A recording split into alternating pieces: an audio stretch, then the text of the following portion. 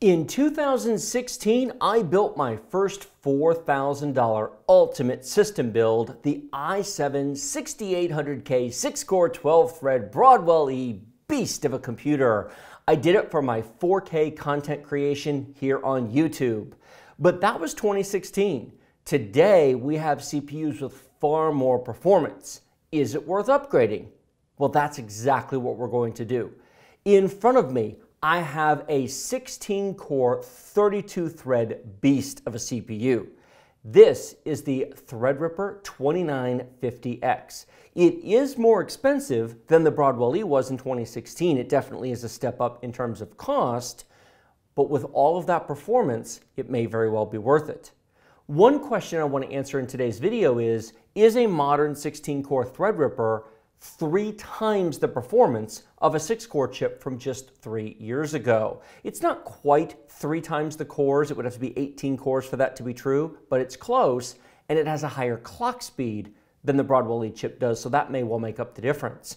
Before I take this apart, I'll be running some benchmarks on it, and then we'll run some benchmarks after the upgrade, and I'll show those to you later in this video to see whether or not we got a 3 times performance increase. Building your content creation computer is only the first step. The next one is to learn how to effectively use it, and that brings us to Skillshare. Thank you very much to Skillshare for sponsoring this video and providing 2 free months of premium service to the first 500 people to click the link down in the video description below.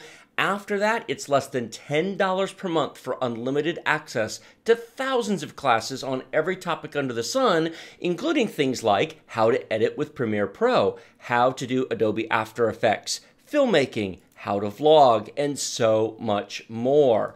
I use this service, and if you want a deal in education, it's less than $10 a month. You have found it. Here's an example of a beginner class. There are multiple videos here totaling 3 hours and 22 minutes. There are class notes. You can read 609 reviews of this class to find out if it's worth your time to watch.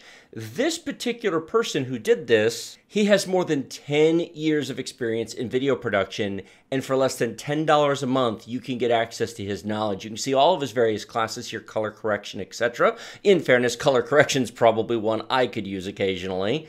But if you want access to professional courses, this is a deal. Remember to click my link down in the video description below for 2 free months of Skillshare Premium with access to all of these classes, and again, less than $10 a month after that.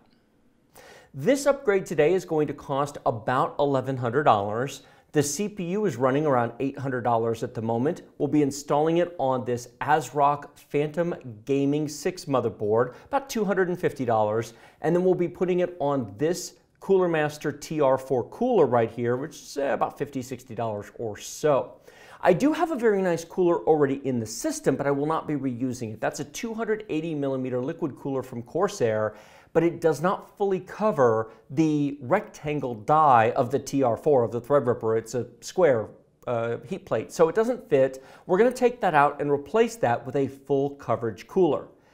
Everything else in the system stays, except for the video card, which I'm swapping for different reasons. I'm going to be putting this RX 590 from ASRock in there instead, but that doesn't necessarily have anything to do with the CPU performance. So $1,100 buys us a new CPU, a new motherboard, and a new cooler.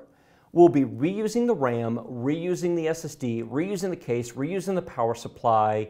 The video card is a separate swap. And for that $1,100, how much performance are we going to get? Let's find out.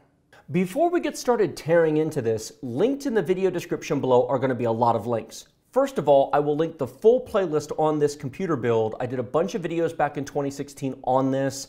There's also a video down there, Storytime with Tech, where I spent a long time talking about the history of it, what I did with it. My wife used it for a while. So the history of this is down there as well if you want to watch that sort of long Storytime style video. I will also link down there these new parts to both Amazon and Newegg, the Threadripper, the motherboard, the video cards, the cooler, etc.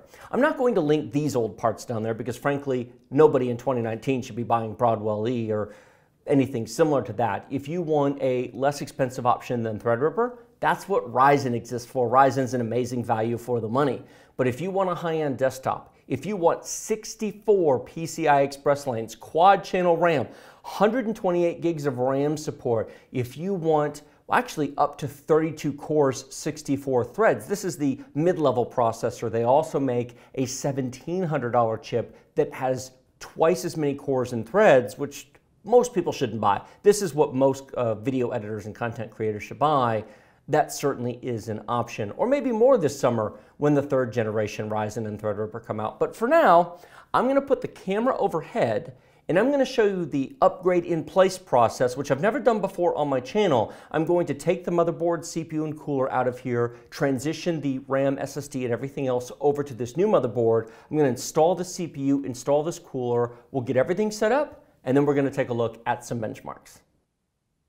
Quick change of plans. The actual conversion of the old machine to the new is going to be in a separate video. I'd intended that to be 5 or 10 minutes long, but if you know me at all, you know I don't do 5 or 10 minutes. So that ended up being closer to 30 minutes. That's been cut and trimmed. As you can see here, the Threadripper is already installed. Instead, we're going to skip that for the moment and we're going to jump straight to the benchmarks. Watch for a bonus video. It'll get linked down below once it's ready so that you can watch the actual conversion process if you want to see the removal of the old components and the installation of the new. But for now, let's get to some benchmarks.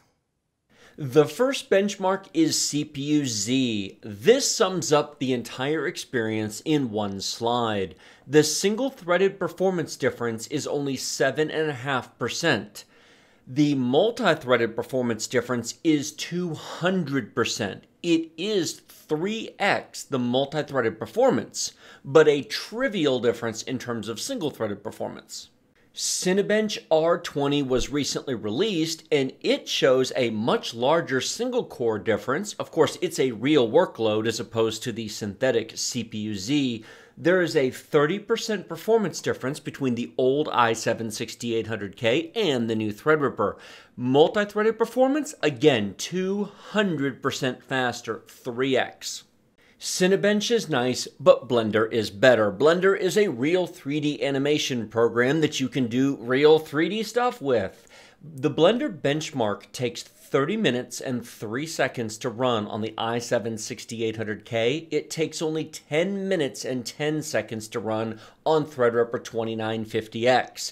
If you had a job that was going to take, for example, 6 hours on the i7-6800K, it would take only 2 hours on the 2950X. 24 hours would shorten to 8, 3 days would shorten to 1. If you're doing large complex jobs, Blender scales almost perfectly with cores and threads. 7-zip is a free file compression and decompression utility, and this shows the limitations of endless cores and threads. The compressing is only twice as fast rather than 3 times as fast, but the decompressing is 3.5 times as fast, so it actually gets a huge speed boost. The combined ratio is not quite 3 times the speed, but needless to say, 7-zip file compression and decompression really is faster on Threadripper. Handbrake is a free tool that allows you to transcode video into many different formats. This is a software transcode using H.264. It's a 4K 30 frame per second source file being transcoded to 1080p 30 frames per second. It is more than twice as fast on Threadripper, but it is not 3 times as fast. PassMark's CPU Mark has a number of different tests. I split these into 2 slides to make them more readable. The overall score is only about 2x the performance when you can include all the various tests, but it depends upon what you're doing. Look at the integer math difference. That is a nearly 4x performance difference. That's crazy. But when you look at prime numbers in physics, it's only about double. So it depends upon what you're doing as to how much of an improvement it really is. Moving on to slide 2, you can see the CPU single-threaded performance is hardly any different. The floating point math, encryption, and sorting numbers, however, are monstrously faster. You're looking at between 3 to 3.5x faster on those tests. The SSE is also faster, so why the overall PassMark score isn't better? Well, I assume that they're just weighting the CPU single-threaded performance tremendously high. And it is a fair point. If you're just doing basic tasks, Threadripper's unnecessary, but if you can use those cores and threads, holy smokes, this thing is a beast! It is perfect for anyone who just needs all the CPU processing power you can get and who can utilize multi-threaded such content. Now, I am going to do a build in a Threadripper 2990WX, and we'll have to see how well it scales to 32 core 64 threads at some point. There you go. As you can see, depending upon your use case, this really is 3 times faster than the 6-core 12-thread Broadwell-E. It absolutely demolishes it. In some cases, it's even more than 3 times faster, 3.5 and even 4x in one of those benchmarks. Single core performance is, of course, not dramatically improved, but that's true generally of most parts, except for some of the 5 GHz products that have recently come out. But this is pretty typical of what you'll find short of 5 GHz. The Zen 2 cores are coming later in 2019, and Threadripper 3rd generation will be coming along with them, and I imagine we'll get another 10 or 15% performance out of that when it arrives. So if you're not building right now, or you're watching this video 6 months from now, you may want to consider taking a look at that. But for the moment, if you want a powerhouse of a computer and you want to spend about $1,100 for motherboard, CPU, and cooler, 2950X is it. One final note before we jump to the end here, and that is video card. The astute among you will take a look at this build and say, wait a minute, something is not right here. That does not look like an ASRock RX 590. You would be correct. I did the build with the RX 590, but then I ultimately swapped it out for an RTX 2080 Ti. Why? Well, because in terms of video encoding, video rendering, content creation, transcoding, etc., an RTX 2080 Ti is a much more powerful video card than an RX 590. Depending upon your use case, you may not need something like this. An RTX 2060 or an RX 590 might legitimately be all that you need. But since I have one on the shelf, I put it in because it just makes it a beast.